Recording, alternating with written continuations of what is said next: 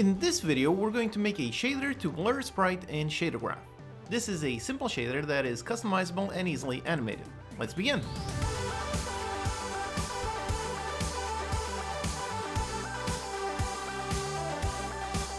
Hello and welcome, I'm your Code Monkey, and this channel is all about helping you learn how to make your own games with in-depth tutorials made by a professional indie game developer. So if you find the video helpful, consider subscribing. Okay, so this is what we want to make. Over here is my character looking normal. Now using a very nice simple script, I can press a button and there you go, there it is, the sprite is nicely animated and becomes blurred. So press it again and there you go, it goes back to normal. Here I can use the inspector to manually change it as well. So as you can see, we have our nice slider for the blur amount, and with the blur amount of 0, the sprite looks perfectly normal. And now I can increase it, and as I do, there you go, the sprite becomes more and more blurred. The whole shader is extremely simple, especially if you've seen my previous outline shader. Alright, so this is our goal, let's get to it. Okay, so here I am in my starting scene. Let's begin by making our shader. So we make a new shader, go up here to 2D renderer and a sprite-lit graph. Let's call this our blur and open it up. Okay, here we are in our shader graph, our simple sprite master node. Now the first thing we need is obviously a texture, so go into our properties and create a new texture 2D. Call this the main text and set the reference to _main text. This is the default name for the primary texture. It needs to be set exactly like this in order for the sprite renderer to apply to the sprite. So here for default, let's select the character sprite. So now we drag the texture onto our board.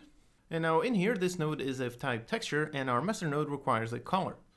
So we need to sample this texture. So make a sample texture 2D node. And we just drag the texture and drag out the RGBA.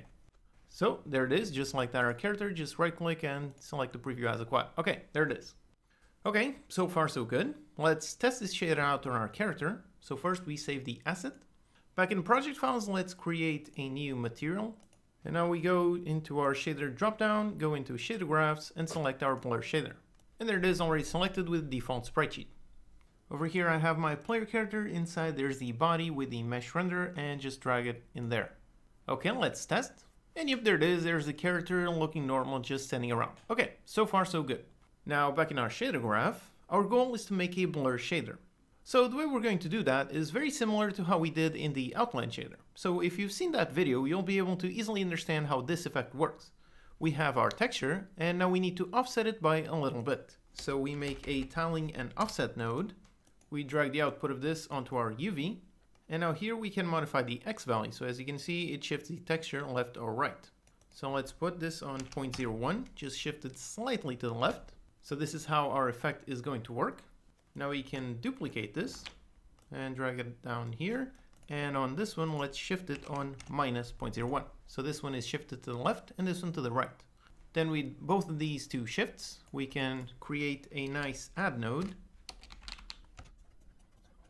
Now we add this texture onto this texture. And there you go, you can already see kind of the effect. And now we take this output and just drag it into our sprite master. Okay, there it is.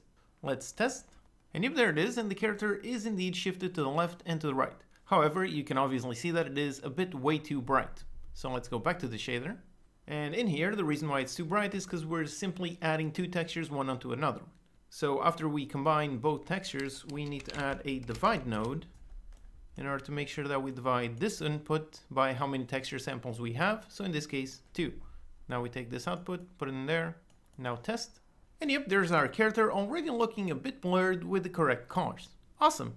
Now let's make our blur amount customizable. So back in our shader graph, we have our nice graph, very simple. Okay, now let's add another property. This will be a vector one, so essentially a float. And we're going to call this the blur amount. And let's set the reference to _blur amount. And now let's drag it in here before our tiling and offsets. Okay, so we have this vector, which is exposed. Okay. However, in here we need to use this float as part of a vector2. So we need to construct that vector2, and the way we do that is with a combine node. Now here it's a bit confusing because the labels are set for colors, but it works the same way for a position vector. So the R equals the X, and the G equals the Y, and the B would equal the Z. So in this case, let's drag the blur amount onto the R, so the X. and we grab the RG output, which is going to be the XY output, and we drag it in there, and there you go. If we set the same amount, which was at 0.01, there you go, it looks exactly the same. All right, great.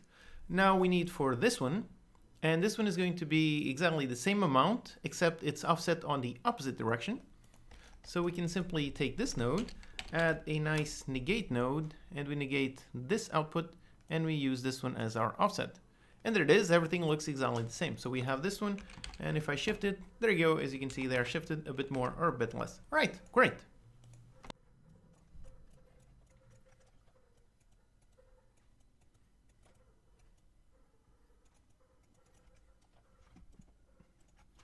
Okay, so here's our effect so far. We have our blur amount. We combine it to construct our nice vector 2 to use on the offset. One of them is normal and one is negated. Then we have our two texture samples. We add both of them together. Then we divide them by 2 in order to match up the colors, and we pass them all into the sprite master. Okay, let's test. Okay, here we are with our shader, and as you can see, we have our blur amount. And now we can modify this, we can increase it and decrease it, and there you go, as you can see, it's working correctly. All right, so we have exposed this nice property. Now let's add a nice little quality of life improvement. So right now, over here on the blur amount, we are working with a very tiny value. We are using 0.01. We have to use such a tiny amount because the values are normalized for the texture.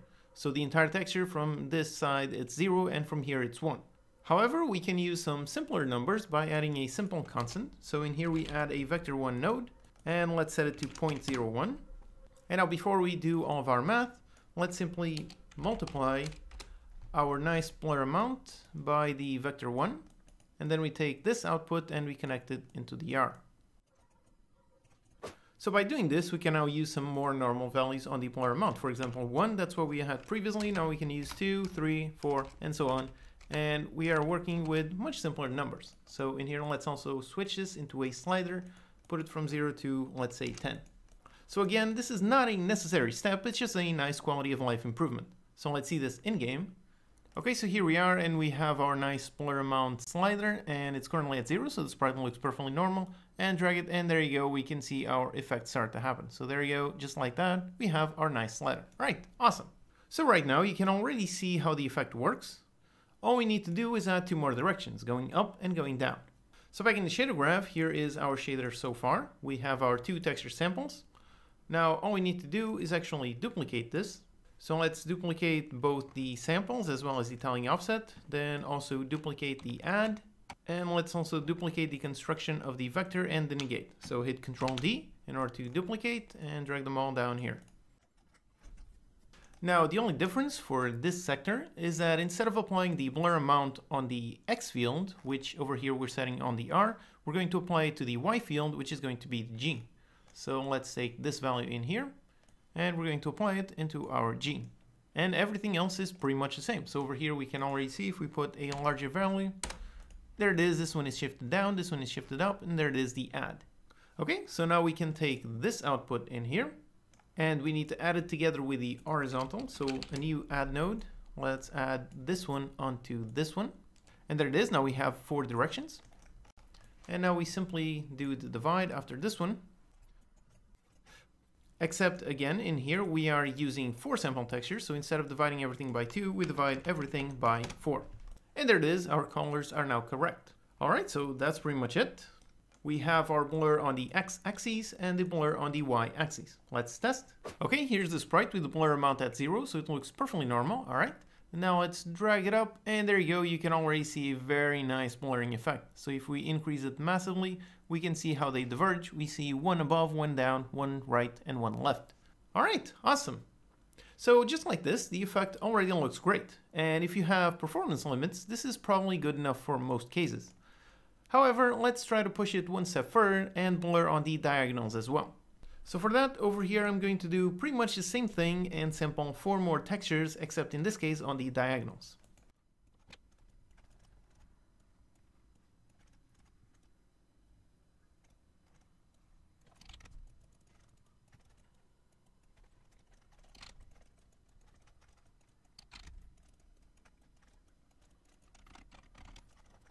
And yep, here it is. I have added 4 more samples down here. So on this one, we are constructing a vector on the R and on the G. So on the X and the Y, so it's going to be 1, 1, and then when we negate it, we have -1, -1. So you can see the output. This one goes left down, this one up right, and here it is, both of them combined. And then down here, we are combining a vector with 1 on the X and -1 on the Y. So for this one in here, we have up and to the left, and this one down and to the right. And here it is, them added. Then we add both diagonals together. Then we add the diagonals on top of the horizontals. So here it is. And as you can see, the colors are all massive, so then we have to divide. And in this case, we have 8 samples, so we divide everything by 8. So as you can see, very simple. It's just copying the exact same logic every single time. All right, so now let's check it out in game. So here we have our completely unblurred texture. And now if I increase the blur amount, and there you go, you can see our very nice effect. So increase it massively, and there you go, we can't see anything. There it is, just like that. Very nice blur effect. Now in here I have a very simple script that we can use to modify the blur through code. So it's extremely simple. We just have a field for our material. Then we have a float blur amount and a boolean if the blur is active. Then on update, we simply listen to a key input to test it out. And if the blur is active, we increase the blur amount. And if the blur is not active, then we decrease it. Then after modifying it, we simply clamp it. So in here, instead of being between 0 and 1, we're going to clamp it between 0 and 10f. And then finally, we simply go into the material in order to set the float of _blur amount.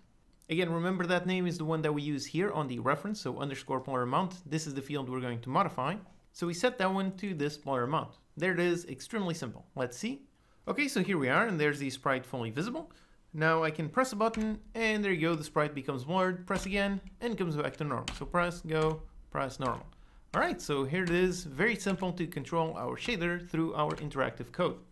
So again, here is the shader graph. It's extremely simple. We just really need to sample the same texture multiple times. Every time we do, we offset it in a different direction. Then we add all of them together. And once we do, the colors are almost white since they're all being added together. So we need to divide them. And then we simply pass it into our spritelet master. So as you can see, the logic is extremely simple. And here is the effect again, and it looks quite great. As always, you can download the project files and utilities from unitycodemonkey.com. Subscribe to the channel for more Unity tutorials, post any questions you have in the comments, and I'll see you next time.